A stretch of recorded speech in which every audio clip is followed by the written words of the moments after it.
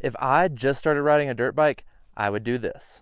What's up, Rad family? I'm Dakota Freeman and welcome to the Rad Adventure Dude channel. So if I was just starting to ride a dirt bike, I would break it down into 3 different levels. The first level being a very beginner, the second level being a little bit more intermediate, and the third level being an advanced to where you can kind of progress in the proper way to learn the safest way possible. In the first level of learning how to ride a dirt bike is make sure you're riding with the proper gear. You want to at least have a helmet, a pair of boots, just to keep your head safe and your ankles as well. Because especially when we're learning how to ride a dirt bike, it's going to be very new to us and all the controls are going to be foreign. So we might not always have everything go perfectly, and just making sure that we have a good helmet, a good pair of boots is really going to make sure that you can stay safe. On top of that, I would always suggest wearing at least long pants, a long sleeve shirt, a motocross outfit if possible. It's a little bit more arid and easier for your body to breathe in. But as long as you have pants on, a long sleeve shirt, boots that at least come up over your ankle, or a full motocross boot would be much better recommended, and a full coverage, full face helmet. Those things are going to be the gear you need to make sure you start riding your dirt bike in the proper way. The second part of level 1 is going to be to make sure that we learn the controls properly. There's going to be 5 controls on a dirt bike, and we want to know how they work, what they do before we even start learning how to ride a dirt bike. The 5 controls are going to be our throttle, our clutch lever, our gear shifter, our front brake, and our rear brake. These 5 controls are what we're going to use to actually get the bike to go into motion, put the bike into gear, and even be able to slow the bike down, bring the bike to a stop without it stalling. So learning these 5 controls is going to be very critical to how we progress in our riding, and especially how fast we progress when we're learning how to ride. Then once we're getting comfortable with the controls and we actually are ready to get on the bike, there's a few basic techniques that we need to know that is going to make us have a little bit more comfort on the bike and have a lot more control even as a beginner. These few things are going to be to 1, make sure that you always have your elbows up. Having your elbows up is actually going to give you so much more control over the handlebars. Making sure to where if we try to turn the bike, lean the bike over, or if we hit a bump or anything like that, that it doesn't knock us all around on the bike, and that we can keep the front wheel pointed in the direction we're going, keeping us off the ground and still riding on our dirt bikes. The second basic technique that I want to go over is going to be that we're going to slide forward on the bike whenever we're actually going around a corner, because I see a lot of the time new riders, when they're trying to turn on their dirt bikes, they're way back on the back of the seat, and this gives us a horrible leverage point as we're trying to corner the bike and turn it around. So if you slide a little bit more forward to the center of our seat, it's going to just give us a lot more comfort and a lot more control to actually be able to turn the bike whenever we're ready to do that. If you're way back on the back of the seat and you try to turn your handlebars and turn on your bike, it's going to just want to go really wide around a corner, and it's going to be really hard to make a sharp corner. Getting your body weight a little bit more forward on the front of the seat to the center of the seat just also is going to give us more weight over the front wheel. So if we get a little aggressive with our throttle, it's not going to want to pick that wheel up, and it's going to help us keep that front wheel on the ground. So it's not only going to help us with our cornering, it's also going to really help us with keeping our front wheel on the ground and making sure that we don't do any accidental wheelies from the very beginning here. Another basic technique that I want to go over is keeping our head forward over the handlebars. This kind of ties into the last tip that I just told you. However, just keeping your head a little bit more forward, no matter what else is going on the bike, is going to also just really help you get a lot more control out of your handlebars. As you can see, I'm spending a lot of time talking about control, because as a beginner, we want to really focus on not going fast, but just simply having more control and better handling over the dirt bike. Then as you get more comfortable, the speed will come with time. And this is not a basic technique video, so I'm not going to dive into every little thing that we need to know. However, the last thing I want to cover in this section is going to be that we grip the bike with our knees. If we're gripping the bike with our knees, with our elbows up, head forward over the handlebars, which is also going to pull our body a little bit more forward, that's just going to give us the most control and the perfect spot to learn as we're riding our dirt bikes. And as well as if we hit any bumps or anything and the bike gets kind of knocked around, gripping the bike will just help us kind of even bring the bike back to where it should be, as opposed to getting bucked all around. So let me just go over these one last really quick time. We're going to always make sure that we have our elbows up and that our head is going to be over the handlebars. We're also going to make sure that if we're cornering or even just riding on our dirt bike, that we're sitting in the middle of our seat to the more forward position on our seat, giving us more control over the front of the bike, putting our weight over the front of the bike as well. Then we're going to make sure we're gripping the gas tank or the middle of the bike with our knees to make sure that we just have a good connection with the bike and that it's going to really make learning how to ride as easy as possible. So that's going to sum up level 1 to my beginner basics, what I would do if I started riding a dirt bike. Now we're going to move into the intermediate section, which is going to be a level 2, and that is going to be diving deeper into our body techniques. Yes, we still want to have our head forward over the bars. We still want our elbows up. We're going to always be gripping with our knees, but now we need to add in a few more things to really help us dive into riding with even more comfort and control. We need to always make sure that when we're cornering on our dirt bike that we slide forward up to the gas tank, and that is going to get our body weight all the way forward, giving us more traction over the front tire. We're then going to want to make sure to lean the bike over to the inside as we are actually cornering on our bike. When we do lean the bike over to the inside, we're not going to lean over with the bike.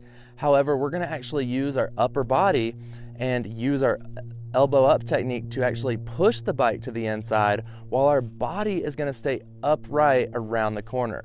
So our bike will be cornered, leaning over to the side, while our body is actually still upright, and our upper body is going to be using our leverage to really drive the handlebars to the ground.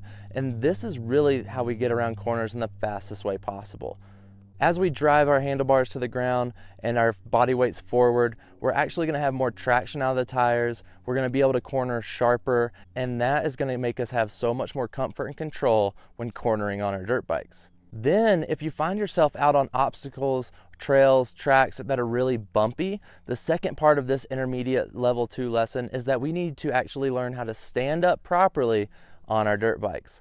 If we stand up, we can actually go over much rougher trails or hit tracks much faster, come into corners much faster, and be able to let the bike bounce underneath us while we're actually driving into the corner without having all those bumps actually affect our body. So we need to always stand on the balls of our feet, and we're going to have our knees slightly bent. We're also going to make sure that we have our head over the handlebars, so we're going to be kind of leaning more forward over the handlebars as well. Our elbows are going to be up, and this is going to be our attack riding position. This attack riding body position is perfect for when we're learning how to ride, because we want to make sure we're developing good habits now so that we don't have to think about it later. So as you're learning how to stand on your dirt bike, you really want to practice standing on the balls of your feet. You really want to practice bending your knees and gripping the bike with your knees while you're standing. Then we're going to be hunched over just a little bit, but our back is still going to be straight. Our hips are going to be slightly pushed backwards, and at that point we're going to be leaning over the handlebars, elbows are up on the handlebars, and that is what's really going to give us the best riding position when we're learning how to ride. There will be some times when we're going down straightaways we want to get our body weight a little further back on the dirt bike, but no matter what, we always want to make sure that our head stays more forward on the dirt bike and almost over top of the handlebars all the time. That is what's really going to make sure that if you hit a bump or something and get knocked around, that it doesn't affect your body, and it gives your upper body the most amount of leverage over the handlebars to be able to control the dirt bike and keep that front wheel pointed exactly where it's going. So make sure that you work on this over time, because standing up is going to be a really difficult part of learning how to ride a dirt bike. It's definitely not going to come on the first day, and it's not going to feel comfortable for a while. I also find a lot of the times people struggle with shifting gears while standing up. Just keep working on this, and as it becomes more comfortable, you're going to get so much better on your bike, and it's all going to come with time. So just keep practicing these techniques. If you are struggling with shifting while standing on your dirt bike, I have a video specifically made for that, and it'll really help you out. So go ahead and check that out after this video, and that'll help you with shifting while standing. And as an intermediate rider, we need to know that dirt biking is not something that's learned in the first day. Dirt biking is not mastered over the first year. However, it takes a lifetime of practice and perseverance to truly dive into this sport and to become the best possible. We don't want to be the riders that go out there, turn the throttle wide open, we're out of control, but we're going fast. I want to teach in the opposite way. I want us to go out there and be meticulous with the way we ride. I want us to have better body positioning, more comfort on the bike, and then once you're comfortable, that's when you can start to turn the throttle, go faster, and you're going to have more control when you're starting to do that, which is going to make you so much safer. Always be practicing these tips, as it's really going to help you improve your body positioning, improve your overall comfort on the bike, and then you're going to be going faster without even having to work for it. Congratulations, guys. We've made it to level 3, the advanced section of this video, where I want to show you some more advanced techniques that we're going to need to learn once we're really ready to go faster on our dirt bikes. If this video is already helping you, make sure you hit that subscribe button, like this video, and go ahead and drop some comments down below. Ask me any questions you have, or leave me some feedback. I love to hear it. So now we're into the advanced section of this. So I wish I would have known when I started riding a dirt bike how important all the controls really are, and how many different little techniques that apply to every one of them. From sliding our brakes, from rolling on the throttle, the amount of technique that comes out of using our controls is limitless. And I'm going to dive into a few very important ones, but there's no way I could cover all of them in this video. So the most important ones that I have come to realize is going to be first, especially when learning, is going to be rolling on the throttle. We don't want to go 0 to 100 on the throttle every single time, because what we're actually doing is, unless our body's in the right position, we're just going to spin the back wheel, losing traction, and when the wheel spins and doesn't lock up with the proper traction, we're actually not projecting the bike forward. However, we're just spinning the back wheel and throwing a lot of roost behind us. And that's really not the fastest way to get out of a starting line or to get down a straightaway. The fastest way is to be able to get that traction, smoothly rolling it on will keep your wheel actually gripping to the ground instead of just breaking loose and starting to spin. We can also add our body techniques into this by putting a little bit more weight over the back wheel. However, you want to make sure that you don't have the front wheel come up and you do any accidental wheelies when you're doing it like this. But as you roll that throttle on, it's going to make it a lot more consistent, and then you're going to know what the throttle response is, to where if it's going to want to pick up and throw you over the back of the bike or put you in a wheelie. So knowing the throttle response on our bike and how consistent it is going to be very important to actually how much traction we can get out of that rear wheel. We can get more traction out of the bike, but simply just rolling on that throttle as we come out of a corner or start going down a straightaway is really all it's going to take to keep that back wheel from spinning and really just shooting a bunch of roost behind us. So rolling on the throttle is something I really wish I would have known when I started, especially once I started getting to advanced techniques, because it's going to make it so much better for you when you're coming out of a corner, if you have to hit a jump, or any time that you're looking for more traction on the dirt bike. The second one is going to be how to use the throttle as we're coming off the face of a jump. All the time I see riders either coming off the jump with so much throttle that it just wants to pick up the front wheel, or they come up to the jump and they kind of get that in between of I want to jump it but I don't want to clear it, kind of a scared little fear mode. And what they do is they let off the throttle, where then it just wants to kick their back wheel up. So we really want to avoid both of these things by using the throttle in a nice mellow tone coming off of that face. We want to make sure we're in a good mid-range on our gear. We're not wound all the way out at the top of the RPM level, and we're not just coming out and going to be at the low end of an RPM level where we don't have enough acceleration to really carry our speed through the jump. We want to make sure that we're in a good mid-range on the gear, that we have a good acceleration coming into the jump, we already know the speed, and that we carry our momentum and a nice smooth, easy throttle all the way through the face. And I always like to make sure that I do have the throttle on as I'm coming off the very top of the face of the jump, just to make sure that it keeps my front wheel nice and level as I'm flying through the air. If you come off, and especially if there's a big kicker at the top of the jump, then it's really going to want to kick your back wheel up right at that last moment. And in this instant, I would even apply even more throttle, or even really just kind of blip the throttle right at the top.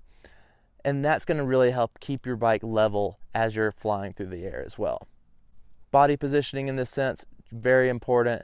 We're going to make sure that we're in a good attack position. We're going to make sure we're nice and centralized on the bike. And we're always going to make sure when we're jumping that our head is forward, right over top of those handlebars. That's going to make sure that we have plenty of leverage going forward or back on the dirt bike, and that way we have a little bit more control over the bike when we're in the air. So those are going to be very crucial whenever we're learning how to jump the bike and keep it nice and level in the air. Other things are going to be whenever we're in the air, I like to blip the throttle as well because it pulls the RPMs up, it keeps the wheels spinning, which in turn is going to actually keep the bike nice and straight as we're in the air. And then always land with the throttle on. If you're landing sideways for some reason, or if you're landing even nice and straight, landing with the throttle on, but just make sure that your wheel's turning and then it projects your bike forward as you're landing. I know sometimes we're going to land into corners and this is going to be a hard thing to do, but that'll come later where we're going to talk about some other techniques. But just to make sure that we're landing with the throttle on is going to make sure that the bike lands in the smoothest way possible. So make sure that when we do hit the ground and we're ready to land, we always land with some throttle on. Then we can immediately get the throttle off, lock up our brakes, downshift, whatever it takes if we're coming into a corner. But just to keep you guys as safe when you're out there learning how to jump, landing with the throttle on could really save you if something's going bad. Another midair technique that you can do is use your back brake to do a brake tap. If you do this, you're going to make sure that you want to pull in the clutch before you hit the brake, because if you hit the back brake without the clutch pulled in while the bike's in gear, it's going to stall the motorcycle and it's going to cut your bike off in the air, and we don't want that to happen. So make sure if you do this brake tap technique that you pull in the clutch before you hit the brake, and that's going to drop your front end down if it's going over too far to the back. If it's in the opposite motion of this and your front end's too low, then you're going to want to grab a handful of throttle, and that's going to help you pick that front end back up before you land. So knowing how to do a brake tap to get the front end down, as well as knowing how to get on the throttle to keep that front end up, is going to really help you when you get out there and start jumping on your dirt bike. More advanced techniques are going to be diving into braking control. Brake control is huge, especially as we're wanting to advance and go faster on our dirt bikes, because as you're going to find out, everyone's hitting the same jumps, everyone's going the same speed down the straightaways, and where we can actually make up time and become and develop to be better riders is going to be in the corners. And this is either getting on the gas sooner to accelerate faster, or even outbraking the competition. So braking is actually going to be such an important part of becoming a better motocross rider. When we're braking, the advanced techniques I want to go over are going to be diving hard on your front brake. When you do this, you want to make sure that you have a good control over the handlebars. Your elbows are going to be up, because when you grab that front brake in this aggressive way, it's really going to want to lock up that front wheel, and that's not what we want. We don't want it to lock up and put you on the ground. However, we want to make sure that we're standing. We're going to be in that attack position. We're going to be ready for anything with a good strong hold over our handlebars. We're going to use both our front brake and our rear brake at the same time. But really, the more aggressive you get with the front brake is going to be the most important, because that's truly how you're going to stop the bike in the fastest way possible. And while we're using the front brake in this aggressive way, we're using the rear brake all coming into this corner. We're going to even be downshifting to use the gears to slow us down as well. So you can see how this is a pretty advanced technique. We're using 3 controls to help slow us down, and it's definitely not going to be something you learn at the beginning of your riding. But as you get better at this, you can start to outbrake your competition, get into corners much faster, carrying more momentum, and that's going to really help you drop your lap times out on the tracks and the trails. When we're doing this, we want to make sure that we are in that good attack position, and I even like to use my brakes, but this is one time I'm saying that it's okay to get a little bit further back on the bike. You still want your head nice and center over the handlebars, you still want those elbows up, but pushing your hips back a little bit on the bike just kind of helps you seat that back wheel on the ground as you're coming into a corner or slowing the bike down like this, because the more aggressively we use that front brake, it's really going to want to pick up our back wheel, and that's what's really going to send us over the front of the bike and do a stoppie, and we don't want that to happen as we're aggressively using our brakes like this. We want to make sure that we're keeping both wheels on the ground with good traction to really help us slow down. So pushing our hips back a little bit as we're using our brakes is going to be a great way to help keep that back wheel on the ground. and then downshifting using the RPMs of the bike and the motor to actually use the engine brake to slow us down while using the rest of these brakes is going to be the fastest way to outbrake your competition. Now let's dive into something that's going to be a little bit funner to talk about. Wheelies are actually an advanced technique to really help you get faster on your dirt bike, go over rough sections on the tracks and trails much faster, and if we can wheelie while standing up, we can go over really rough obstacles without even feeling it affect our bodies. So learning how to wheelie is going to be a huge part of becoming the best motocross rider that we can. It's not going to be something we learn early on in our riding, but as we learn this, it's actually pretty fun to learn as well. I like to teach using the power of the bikes to help get the front wheel off the ground. And by doing this, it kind of gives you more control instead of popping the clutch out and getting it up that way. I do that whenever I'm in the trails and I'm like having to get over a log or something. However, if I'm just wheeling down a track or a trail to get through a rough patch of acceleration bumps or brakey bumps or whatever bumps have formed, I simply just use the throttle. I get back a little bit further on the bike as I'm standing in a nice attack position and using that throttle to actually pick up the front wheel. I even use my upper body to kind of pull up on the handlebars just slightly, and that's going to be all it takes, especially if you're on a 250, 350, or a 450, to get that front wheel up and to be able to wheelie over some rough bumps. And as you do this, you're going to want to start small, progress into it as you're comfortable, and ride a wheelie for just a short amount of time at the beginning. And soon as you get more comfortable with it, you're going to be riding them longer and longer and longer. Don't just go for a 0 to 100 on this and just try to whip that front wheel up, because it will come up. And when it does, you're going to want to know how to control it before you get to that point. So practice by pulling the front wheel up and just simply using a little throttle, and then just let the front wheel drop back to the ground, and keep doing that over and over until it gets more comfortable. And you're going to find where you can pull the front wheel up, you're going to feel where your body almost locks into a balance point, and you kind of use that spot to keep the front wheel right where it is as you're using your throttle. I have more videos that dive deeper into this topic, so I'm going to keep it pretty brief for this video. If you want to learn more about wheelies, I'll put a link below and you can go check those videos out. So going into the next part of this is going to be corner speed. And corner speed, I've said it before, I'm going to say it again, is the most important part of truly becoming the fastest rider out on the tracks and trails. We're all going to be hitting the same jumps. We're all going to be going the same speed down the straightaways. And corner speed is that little bit that makes the entire difference between a great rider and a good rider. So learning how to master your corners, having the most control in the corners is going to be such an important part, and learning how to practice your corners in the best way as well. When we're practicing our corners, we want to make sure that we are using a great body positioning technique of having our body weight as far forward over the handlebars as we can get. We're going to want to sit down on the gas tank as far forward up on the seat as we can get, giving us the most leverage over the front of the handlebars, and that's truly what's going to help us get around sharp corners much faster.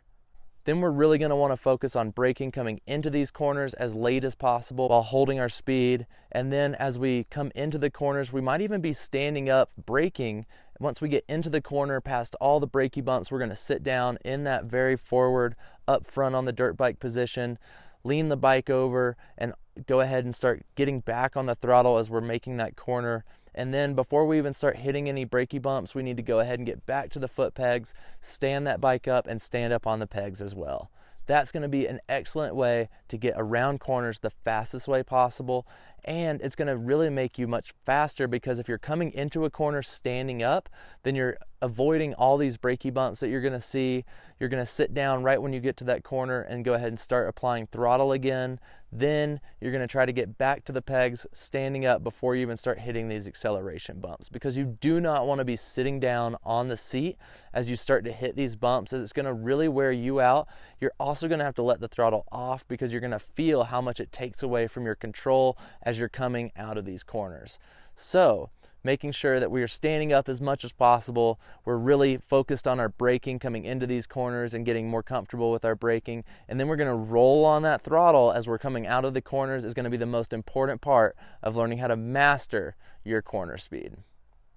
I have a lot more tips and techniques into more videos. I'll put them in the links below because I just cannot dive into all the different mastering techniques between the corners, between wheelies, jumping. I mean, there's so much little stuff that I talk about in the rest of these videos, but I will put links below, so go ahead and go check out those videos. They're really going to help you dive into whatever part of your riding you want to master. So the last thing that I wish I would have known in this advanced section here when I first started riding a dirt bike is that momentum is key.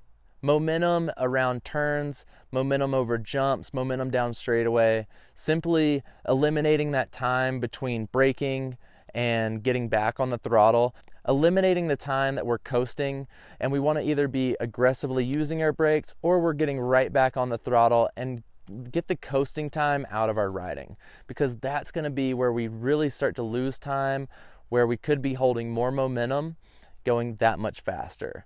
So always think about the momentum that you have when you're out on the tracks and trails, and truly how important it is as well.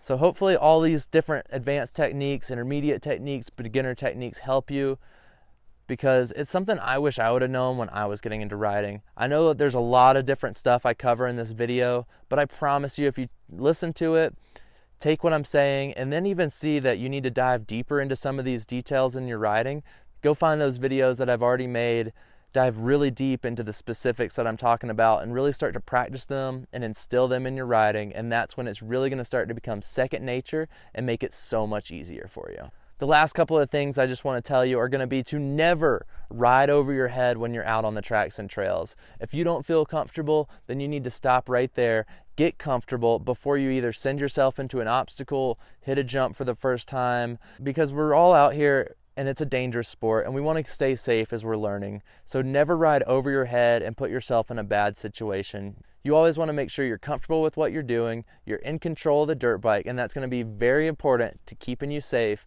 and keeping you riding your dirt bike, because that's how we're going to get better. If you get hurt and you have to spend 6 months on the couch or 2 months on the couch, then you're not going to be getting better. So maybe saying no to hitting a big jump for the first time, hitting a big obstacle and saying, you know, I'm going to get a little more comfortable and then I'm going to come back and conquer this. That might be the best thing to do. Another thing is going to be to focus on your technique of your riding over just turning the throttle and going faster. If you work on these techniques that I teach you, then going faster is actually going to come so much easier, because you're going to instantly have more control and more confidence over the dirt bike. So working on your techniques before just trying to go fast is going to be such an important part to becoming a better, safer, and a happier dirt bike rider. Speed will come with time. Speed's going to come with comfort. Going fast will come with comfort.